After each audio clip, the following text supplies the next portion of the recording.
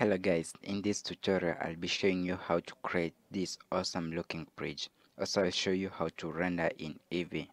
Enjoy and welcome.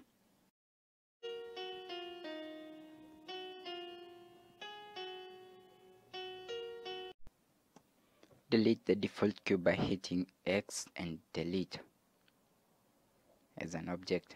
Hit Shift A to add a mesh, add a plane. Scale that plane along the X and Y axis to get a good rectangular shape. Then hit Tab for edit mode and Ctrl R to add a loop cut at the center. Select that face and delete it. Add a mirror modifier, and on the mirror modifier check that box on clipping. Touch on. Hit Ctrl R and add a loop cut position along the x-axis up to that point. Add another loop cut and let that one be towards the center, near the center, that is up to that point. Once you're done with that, hit Shift and right click to position the cursor there. Add a cube still in edit mode. Scale down that cube to get a good size and grab it downwards along the Z axis. Hit number pad 3, select that top face and extrude upwards up to grab it outwards along the x-axis up to that point. Extrude again along the z-axis upwards and grab it inwards along the x-axis till those two meet there. Grab it downwards to make it a little bit shorter. Shift and right click to position the cursor there. Add a circle still in object mode. Go to front view and extrude those vertices downwards along the z-axis. Extrude and move the cursor left and right till you get a good shape. Here I didn't use any scale, I was just moving the hand. Hit number pad 3 and select that face. Extrude upwards so that it can hide those pillars. Go to object mode by hitting Tab. Place the cursor there by hitting Shift and right click. Add a mesh, add a plane, and for this plane rotate by 90 along the Y axis. Grab that plane upwards and scale down along the Z axis just a little bit.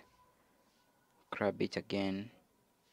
Then you can scale that plane by 10 along the Y axis.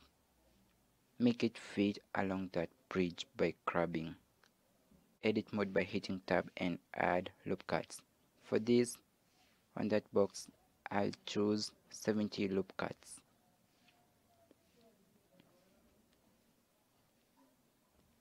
Add 2 more loop cuts along the Z axis and position them right there.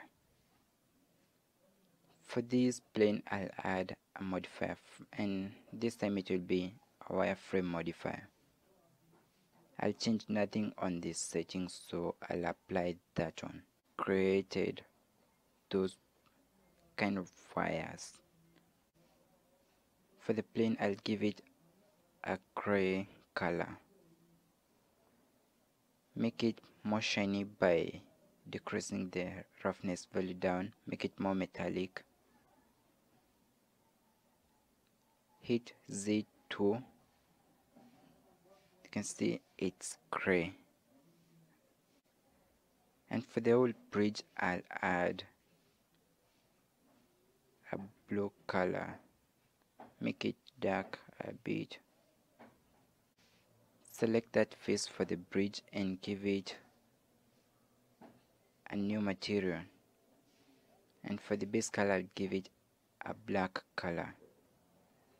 Drop the specular value down up to that value. And assign selecting that face by hitting select and shift, hold on shift. add a new material, and for this one I'll change from principled to animation shader, that one. For the color I'll give it a pink and drop the specular value down, give it a strength of 6. Go to side view and select that face, select one of the face for the bridge for that pillar, that one, and hit L. For linked faces, hit Shift D to duplicate those faces, grab it along the y-axis up to that point, duplicate again and grab it right there. Add a modifier, and for this time I'll give it an array modifier. Start at 0 for the x and 1 for the y. Give it a number of count of 20. Select that plane tool, add a modifier, an array modifier, and let it start at 0 on the x and 1 on the y. The number of counts, let it be 20. This makes it to be one long plane. Hit Shift D and duplicate that plane along the x-axis to the other side up to that point.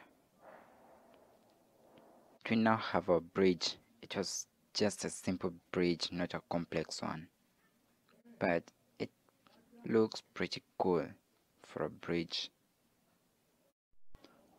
One last thing I'd like to do for my bridge is go to that film icon and check that box on bloom. You can see it's all pink.